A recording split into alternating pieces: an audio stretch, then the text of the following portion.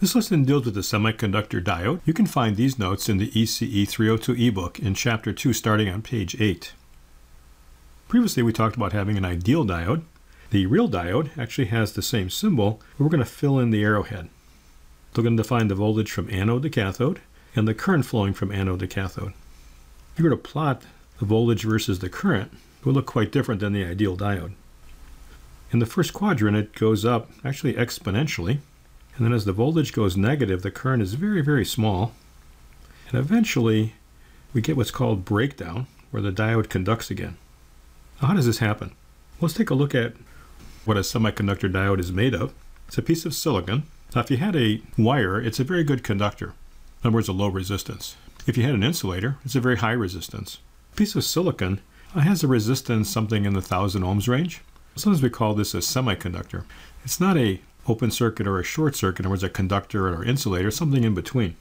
If you take that piece of silicon and take one part of it and expose it to an atom, say phosphorus, and then heat it up, the phosphorus atom takes the place of the silicon atom.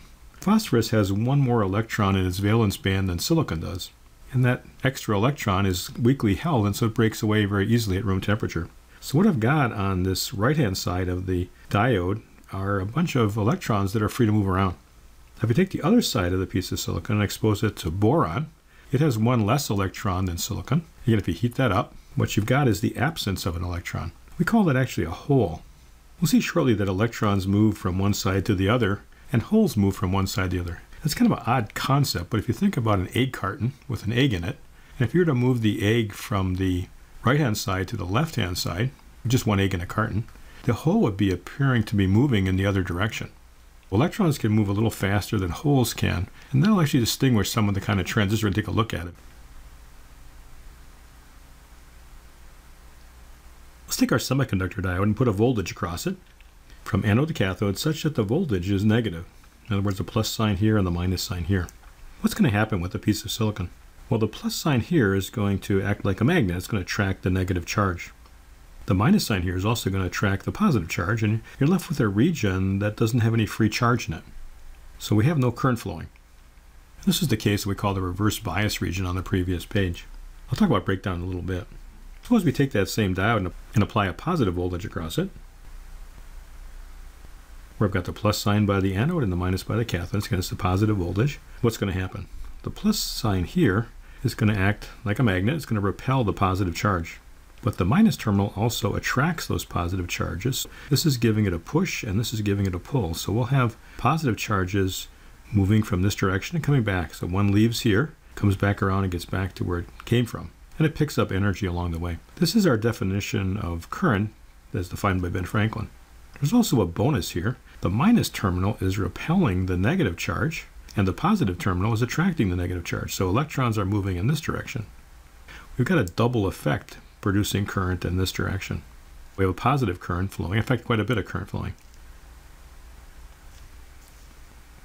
Let's go back to our reverse bias condition. Suppose that I were to increase the magnitude of voltage across the diode, of course make it more reverse biased.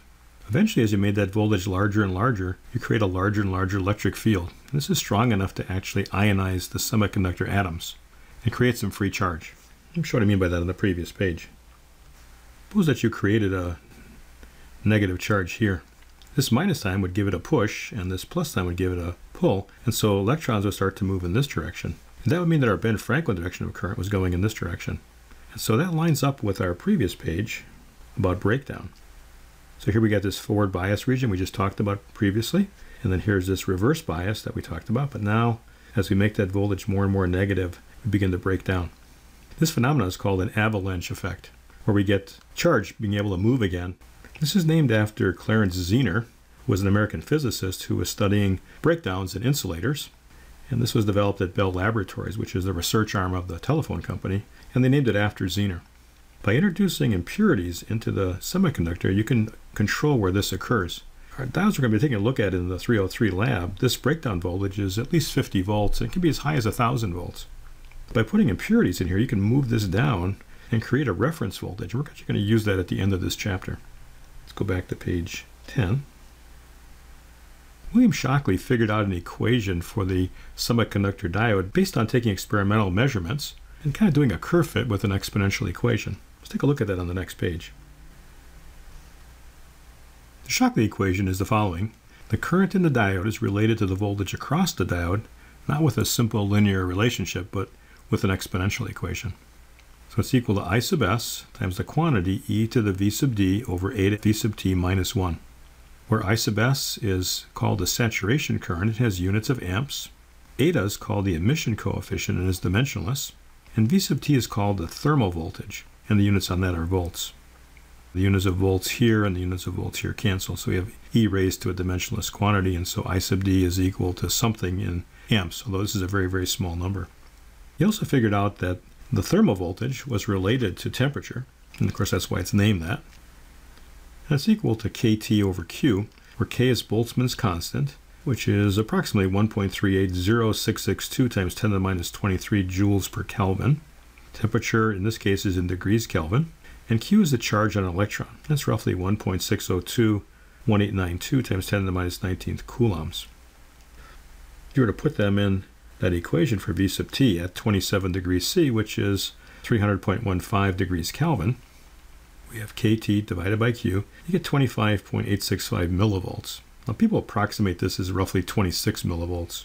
And we'll do that in hand calculations. When we do comparisons with the SPICE program, I'm going to use this value so we can see how our hand calculations then match up with the simulation results. The Shockley equation we had on the last page was solving for I sub d in terms of V sub d. But suppose you knew what I sub d is, could you solve for V sub d? I'll just solve this equation for V sub d, and let's do that. Divide by I sub s, bring this on the other side of the equation, so we have I sub d over I sub s plus 1 is equal to e to the V sub d over a to V sub t. Take the natural log of both sides of the equation, and the natural log of e is whatever the exponent is, and so it's just going to be V sub d over a to V sub t. And then the natural log of this side of the equation is just this expression. If you cross multiply by a to v sub t, then you have that v sub d is equal to a to v sub t, that's the natural log of I sub d over I sub s plus 1. Let me do an example to see how some of the numbers play out. Suppose that v sub d was 0.65 volts.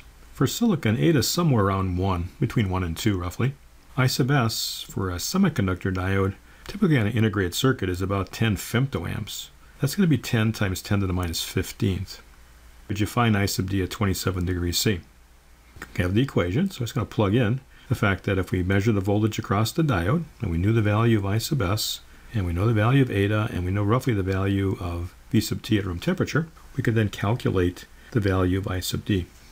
Here we're raising the exponent of e to a very large number, actually, because we have 1 over 26 milli here.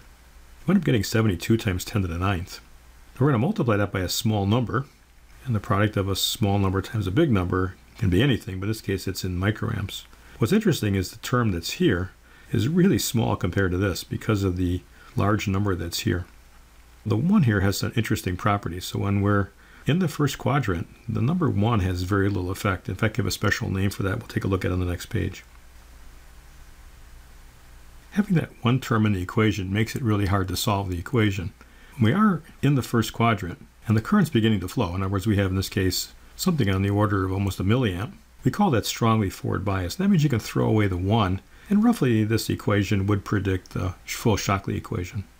Then likewise solving for V sub d, we had this ratio plus 1.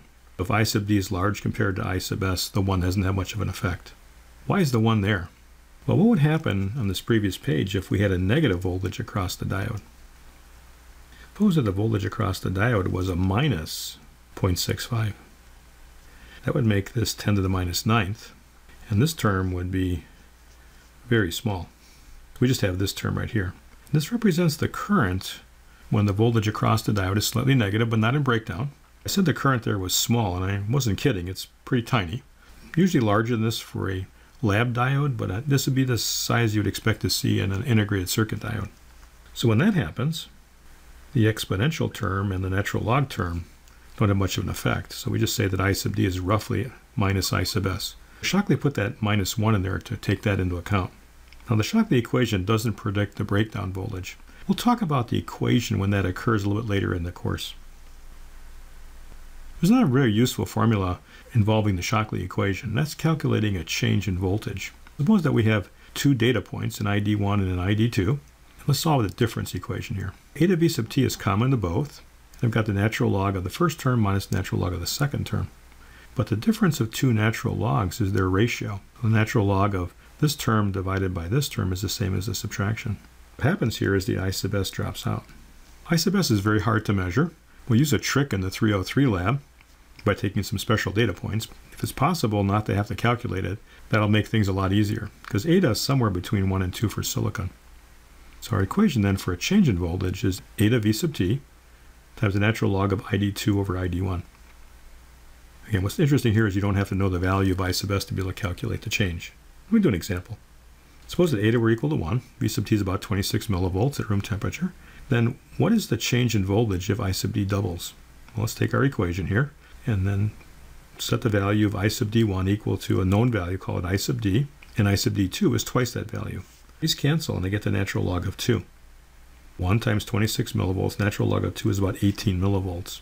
Just an 18 millivolt change in the voltage across a diode, the current doubles. And these are some properties of the semiconductor diode.